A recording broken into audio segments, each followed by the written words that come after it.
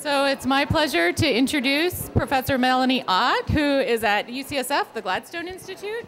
And the title of her talk is Hepatitis C virus infection and lipid droplets, a new connection to DGAT1 or DGAT1.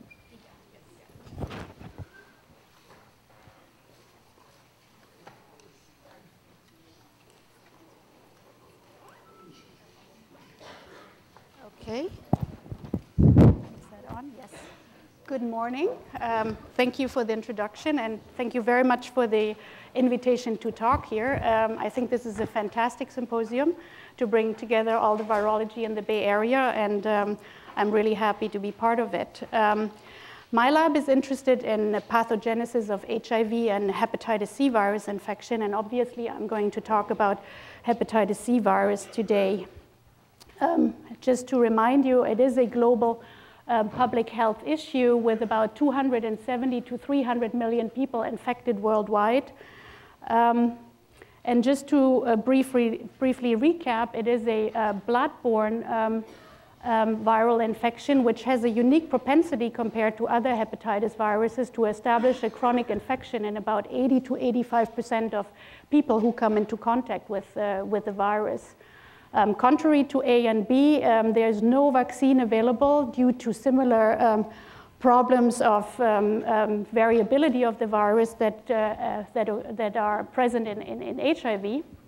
And yes, we do have a treatment, which is currently a combination of interferon and ribavirin, but this treatment is rather cumbersome for the patients, and it is also not very effective against the genotype that's most prevalent here in the US. Hepatitis C virus infection has a unique clinical symptom, which is that it causes a fattening of the liver, which has also caused steatosis. And in fact, in the 80% or 85% of people that develop a chronic infection, about half of them develop clinical signs of steatosis. And this is clinically relevant because steatosis impairs the treatment response, and it also promotes the progression to progressive liver disease, such as fibrosis, cirrhosis, and also liver cancer. Now, lipids also play a direct role in the hepatitis C virus life cycle. And I have marked them here as these yellow blobs in the cytoplasm, which represent lipid droplets, which are the storage droplets of neutral lipids in the cytoplasm. And it has emerged in the last 3 to 4 years that these lipid droplets are a major platform in the cytoplasm for viral assembly. Just to introduce you briefly to the virus, hepatitis C is a single positive strand RNA virus in the family of the flavivirus, similar to dengue, which we heard about this morning. It enters the cell, the hepatocytes via receptor-mediated endocytosis, and the list here is really completely incomplete, and the list of the receptors are growing. After translation of a single polyprotein, which is processed into structural and non-structural proteins, the non-structural protein form an RNA replication complex with the RNA-dependent RNA polymerase at its center. And these RNA replication complexes can really be situated anywhere in the cytoplasm at membranous structures, but a portion of it is recruited to the vicinity of these lipid droplets, and this portion is the portion that provides the RNA, the genomic RNA, for encapsulation into progeny virions, and these progeny virions are assembled at ER membranes close to lipid droplets, and they exit the cells using the lipoprotein secretion pathway. Now, my lab is really interested in this process of HCV assembly at lipid droplets, and here it's key to know that one viral protein, the nucleocapsid core, directly localizes to the surface of these lipid droplets. And this localization to lipid droplets is key for the assembly process because it serves to recruit the RNA replication complexes to the vicinity of these core-coated lipid droplets, and that really orchestrates the assembly of the individual particles. So we were particularly interested in several questions. How does core access lipid droplets? What types of lipid droplets are being utilized by hepatitis C virus? And what does core coding of lipid droplets do to the lipid droplets themselves? And I'm trying to give you some answers during my talk to these questions. And the project in the lab was really started by a very talented postdoc in the lab, Eva Herker, who focused her attention to a particular group of enzymes, the so-called DGAT enzymes. And what are these enzymes? These are the critical enzymes that the critical enzymes in the triglyceride synthesis pathway. They mediate, they catalyze the final step of this triglyceride synthesis pathway, which is basically the addition of the last acyl group to diacylglycerol. There's two DGATs in the cell, DGAT1 and DGAT2. They both reside in the ER membrane. And although they catalyze exactly the same biochemical reaction, they are structurally very different. And they're also obviously differently required for life, because DGAT2 seems to be the more essential DGAT, because DGAT2 knockout mice die very early because of general lipopenia, while DGAT1 knockout mice are relatively healthy. Now, why are the DGATs important for lipid droplets? They really produce the main constituents of lipid droplets, which is a core of neutral lipids, which are triglycerides to 90% and some cholesterol esters. And the current model, how these enzymes are connected to lipid droplets, is the following. And this is a model I want to emphasize at this point, but the model is that the triglycerides produced by these two enzymes are deposited in between the two bilayers of the ER membrane, where they form a bubble, and this bubble eventually can butt with a phospholipid monolayer surrounding it into the cytoplasm. And this phospholipid monolayer can host a wide variety of lipid droplet-associated proteins, and these are under intense research right now because A, the number of these proteins are increasing by the day, and B, it's not fully clear why these proteins are sitting on these lipid droplets and what they do to lipid droplets. Now, to find out whether these enzymes, these DGAT enzymes, are important for HCV infection, we performed a very straightforward approach. We knocked them both down with shRNA in the HUH7.5 hepatoma cell line, which is the only cell line that actually supports HCV replication in cell culture. And what we found is that we found a difference. We found that knockdown of DGAT2 really inhibited the spread of viral infection in these cultures, while the knockdown of DGAT2 had no effect. And this is just the control to show you that knockdown has really occurred at the RNA level, and we also can show knockdown at the protein level for DGAT1, but we cannot show it for DGAT2 because we don't have a good antibody at this point. Now, when we had this result which showed a unique involvement of DGAT1 but not DGAT2 in the viral life cycle, we turned to a colleague at the Gladstone Institute, Bob Faris, who actually cloned DGAT1 and DGAT2 enzymes and obtained a very useful reagent, which is a DGAT1, a specific DGAT1 inhibitor from them that Charlie Harris and Bob's lab had very well characterized in vitro and showed that it is a specific DGAT1 inhibitor when it's used on purified enzymes. We used this inhibitor again in the infectious cell culture and found that production of infectious virions was reduced in a dose-dependent manner by the treatment of this inhibitor, and which we showed this in two different clones, the two clones that are currently available for HCV, the JFH1 parental clone and the JC1 lab-adapted clone. Now, to look further where in the viral life cycle this inhibitor worked, we did a series of experiments. I'm showing you here the RNA quantification, where we looked for HCV RNA by qRT-PCR, either within the cell or in the cell supernatant. And what we found is that the inhibitor really did not affect RNA replication within the cell, but it diminished the secretion, it reduced the amount of secreted RNA drastically. And this indicated that indeed the assembly or the secretion step was affected by the DGAT1 inhibitor treatment. We further looked at infectious particles in the cell after DGAT1 inhibitor treatment to see whether we had an accumulation of infectious particles after treatment, which would indicate that we actually have a secretion defect, but didn't find this. We found that infectious particles were reduced within the cells and concluded that probably assembly is the step that is most affected by DGAT1 inhibition. And so, as I told you at the beginning, lipid droplets play an enormous role, and a very important role in the viral assembly. So it would be very fitting that DGAT, that a triglyceride synthesizing enzyme, had an effect in this process. And one of our most straightforward speculations at this point was that DGAT1 is probably the main DGAT in the HUH7.5 cells that were used for infection, and that when we use the DGAT1 inhibitor, we basically eliminate all lipid droplets, and that would basically inhibit viral assembly very effectively. And this is when we had a big surprise, because when we looked at the DGAT1 inhibitor-treated cells, infected cells, and looked for lipid droplet content or size or lipid droplet numbers, we did not see any difference between the untreated cells, indicating that something more complex was at play here than just a simple elimination of all lipid droplets.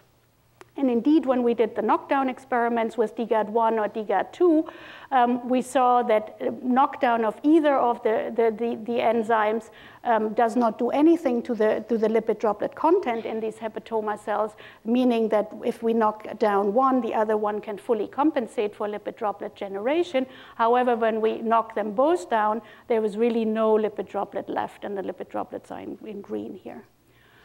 So we had to think about something more complex than just the simple elimination of lipid droplets here, and we turned to the core protein. As I told you, the core protein is the protein that is actually coating the lipid droplets and plays an enormous role in the viral assembly process. And the model of the core translocation onto the lipid droplets is very straightforward, and it was developed by the McLaughlin lab in 2002, where they showed that core, which is actually the first protein of the polyprotein being produced, with its C-terminal anchor, is firmly anchored in the bilayer of the AR membrane. However, after intramembranous cleavage of this membrane anchor, the protein becomes more mobile and can, via lateral diffusion, migrate onto the surface of nascent lipid droplets, and with these lipid droplets basically butt into the cytoplasm. So first, what we wanted to see is whether DGAT1 and core had any physical interactions, and we performed co-immunoprecipitation assays with FLAG DGAT1 or FLAG DGAT2 together with core, and find that indeed the core protein co-immunoprecipitated with DGAT1, but not with DGAT2. So there was a very specific interaction. We also performed these experiments in the presence of the DGAT1 inhibitor to see whether this is simply disrupted this interaction, and that would explain why the DGAT1 inhibitor had such an effect in viral replication. However, this was not the case. If anything, the interaction was slightly enhanced with the DGAT1 inhibitor. We also looked at co-localization. The DGAT1, as I told you, is an ER-resident protein, and this is endogenous DGAT1 in the HUH7.5 hepatoma cells. And you see it has a very typical ER localization, while the core protein really has this very punctate lipid droplet localization, and there's not much in the steady state, not much co-localization. So we thought because the residence of core in the ER is only transient, this time would be probably where the two proteins interact, while when the protein is loaded onto the lipid droplets, there's no more interactions. And we tested this hypothesis by using a specific mutant of the core protein, which cannot be cleaved in its membrane anchor, and therefore cannot migrate onto the surface of lipid droplets. And indeed, when we looked at this mutant, which is completely ER resident, we have a nice co-localization with the DGAD1, indicating that DGAD1 and core probably interact before core goes onto the surface of lipid droplets. So our next speculation was that maybe the interaction of core with DGAD1 has anything to do with the core localization onto the lipid droplets, and maybe that's how the DGAD1 inhibitor interferes with the viral life cycle. To do this, we isolated lipid droplets by gradient centrifugation from infected cells, either treated with the DGAD1 inhibitor or not treated, and found indeed that when we treat the cells with the DGAD1 inhibitor, the core localization to the lipid droplets is completely abrogated, while core is completely normally produced in the infected cells in the presence of the inhibitor. And we had to do a lot of controls. One of it is another protein, the NS3 protease, which is co-recruited with the core protein to lipid droplets, is also diminished in its association with lipid droplets, while another very cellular lipid droplet-associated protein, the ADRP, is completely unaffected. And our lipid droplet fractions are clean from any ER contamination. And again, here is a TG triglyceride measurement, and you see that the amount of triglyceride is not changed in the presence of the DGAD1 inhibitor. Now, as I told you, the localization of core at the surface of lipid droplet really serves to recruit the RNA replicate, or to orchestrate the recruitment of the RNA replication complexes close to the lipid droplets, a step which is essential for the viral assembly. And so we wanted to see whether the DGAD1 inhibitor would also interrupt this recruitment of the RNA replication complexes. And we did this by immunofluorescence in infected cells treated with a DGAD1 inhibitor or not. And we used a very unique antibody, which is an antibody against double-stranded RNA, which very specifically recognizes the replicating RNA intermediates of the HCV RNA in the infected cells, but does not recognize anything in uninfected cells. And as you can see, here, just in the stain for the double-stranded RNA, the RNA replication complexes in their number is not really diminished in the presence of the DGAD1 inhibitor, very much supporting the previous results showing that RNA replication levels are totally normal. However, when we looked at the co-localization of the RNA replication complexes, which are these blue dots, with the lipid droplets, which are the red dots, we saw that while in the DMSO treated cells, you have an overlap of some of these replication complexes localizing to the lipid droplets, in the DGAD1 inhibitor treated cells, there's absolutely no decoration of lipid droplets with these RNA replication complexes. And this is also shown here in the quantification, demonstrating that indeed the disruption of the localization of core onto the surface of lipid droplets also disrupts the assembly process and the recruitment of the replication complexes. So this led us to the following model, where we propose that the core protein, when it's being produced at the ER, interacts with the DGAD1 enzyme, and that this interaction serves to concentrate the core protein in regions in the ER in which lipid droplets are being produced. And then in these regions, the core protein then can access the surface of lipid droplets and then serve at the surface of lipid droplets its function of orchestrating the assembly process. If the cell is treated with the DGAD1 inhibitor, the interaction still normally occurs, but what doesn't occur is the production of the DGAD1 generated lipid droplets here.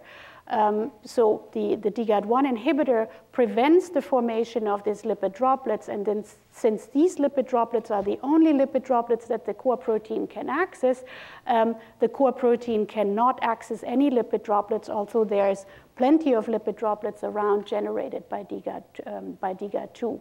And I think the interesting part of this finding is really twofold. One is to show that DGAT1 is a novel cellular cofactor for HCV assembly, but the other one is that there's really different types of lipid droplets in the cells, those that are generated by DGAT1 and others that are generated by DGAT2. And what we show here is basically that that HCV cannot randomly access any lipid droplet in the cytoplasm, but that it is very strictly dependent on the generation of newly formed DGAT1 generated lipid droplets. And this has major implications not only for HCV infection, but it also brings new light onto how lipid droplets form and what are the different types of lipid droplets in the cell. And we're very interested to pursue this further. So one of the implications, the very, very tangible implications of this work is that DGAT1 might be a novel target for antiviral therapy in HCV infection, and we're pursuing this further. But I want to show you some, this work has all been published recently, but I want to show you some unpublished data here to show that DGAT1 has also other functions in the viral life cycle than what I've shown you here. And this is the work of Grégory Camus. He's a new postdoc from Paris who has looked at other viral proteins and their possible interaction with DGAT1. And he focused specifically on the NS5A protein, which is a non-structural protein, but also a very important protein for viral assembly because it basically shuttles the viral RNA to the lipid droplets. And he found that NS5A, like core lipid droplet association, is also dependent on DGAT1.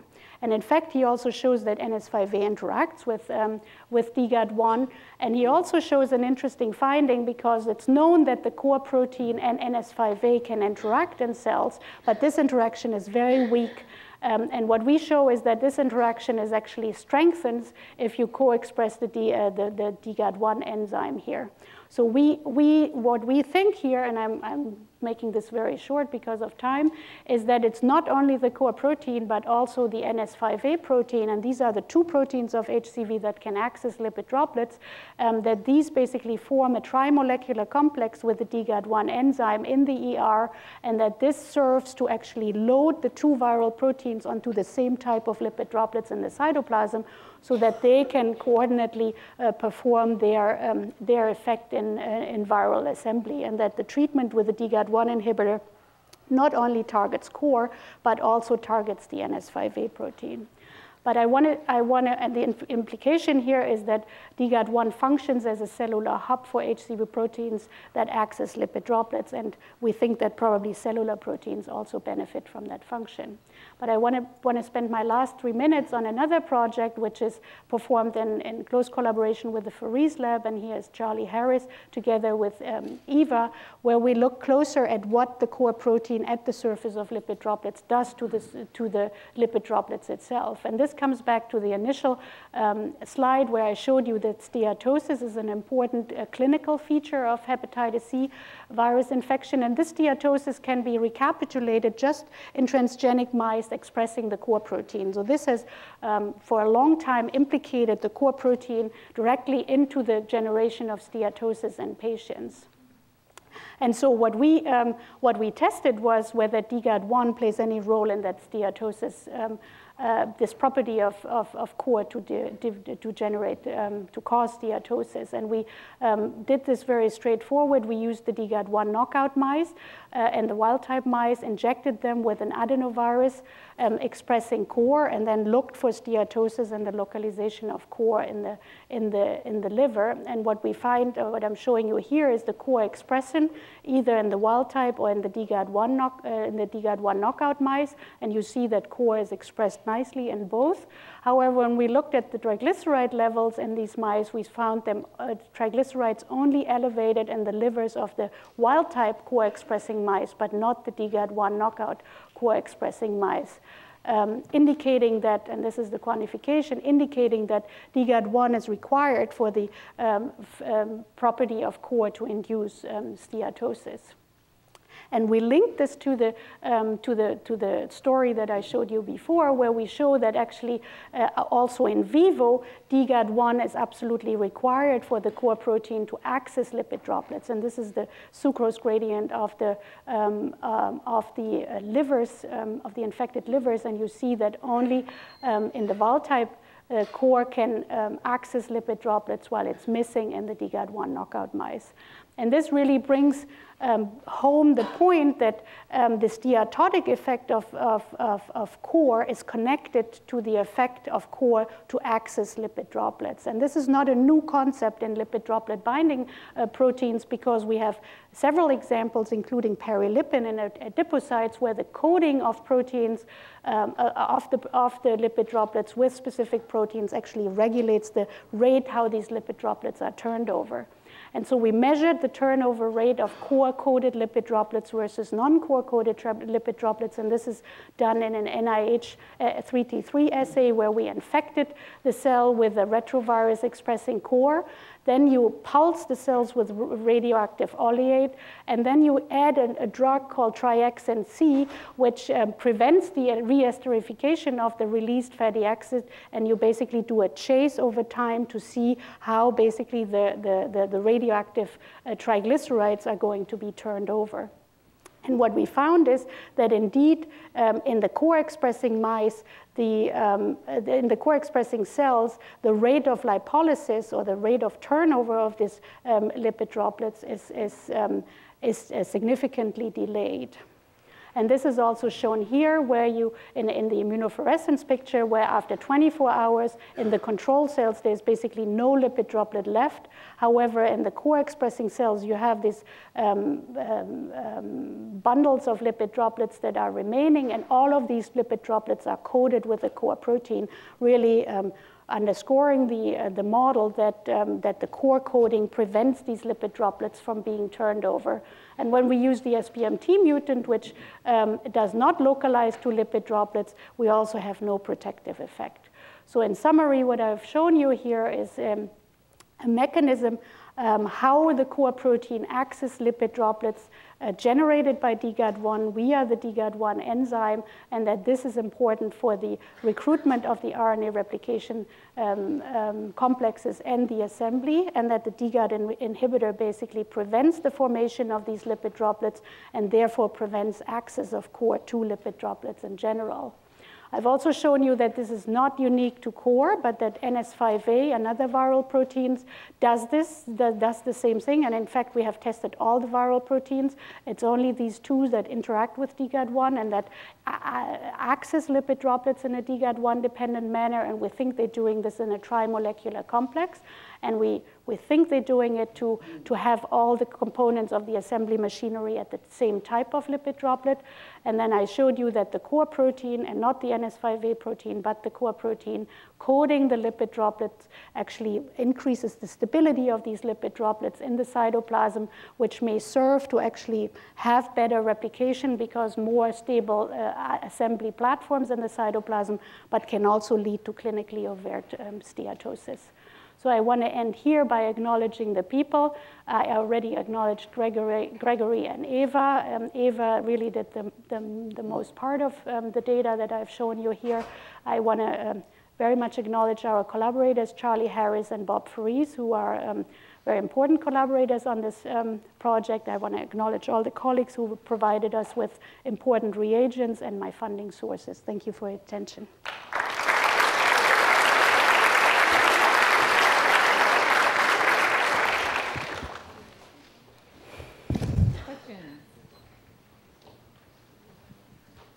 Jay. the microphone because it's being filmed. So, although Is it my turn? Thinking of the DGAT inhibitor, what's the phenotype of the mouse that doesn't have that enzyme? That doesn't have the enzyme? This mouse is actually pretty happy. It's also, what's the phenotype of the DGAT1 knockout mouse? It has actually a prolonged lifespan, and it's leaner than normal mice. But it is not, the enzyme doesn't seem to be required for the general production of lipid droplets or triglycerides in the organism. And this is in striking difference to the DGAT2 knockout, which dies very early at birth of general lipopenia. And there's very, from our side and from many people in the DGAT field or in the lipid field, there's a high interest in finding out what is really the relevant difference between the two enzymes, and are they really producing different types of lipid droplets? Are they localized at different localizations? There's a whole connection to the lipoprotein pathway that is controversial, but might be important here because we know that HCV utilizes the lipoprotein pathway, and so DGAT1 might be the bridge, but we don't know yet. So my understanding is the interaction between the core and DGAT1 occurs outside the lipid droplets. Yes. Is it known how this interaction is regulated so that it's sort of transient? It will only deliver the core, not the DGAT1 itself, into the droplets? Yes. So the DGAT1 itself is actually it's a 5 times membrane spanning protein. It has absolutely no chance to go on lipid droplets because it basically spans both layers of the ER membrane, and we cannot find it in any time at lipid droplets itself. Also, we have looked very hard. DGAT2, in contrary, has been described to go on lipid droplets. We don't see this very well, but in the overexpression system, you can see that it goes onto lipid droplets. So we don't know yet whether how the interaction is regulated, to come back to your question. We're working very hard on it. We're working especially hard on core mutants to see whether we find something that does not interact to actually support our model that the interaction is the really relevant thing. Another model that we're pursuing is that the DGAT could actually modify the core protein itself and not only the diacylglycerol. So we're looking very much at acylation of the core protein because that would also explain why the activity needs to be suppressed or is sufficient to be suppressed for the effect on viral replication. So this is a model. You're right, the interaction is not fully defined, but we're working on it. Final question? miR-122 is an important Yes. cofactor in hepatitis. So I was wondering, is there any kind of interaction between DGAT and the miR-122? We have not looked, but we might. Okay. Thank you very much. Thank you.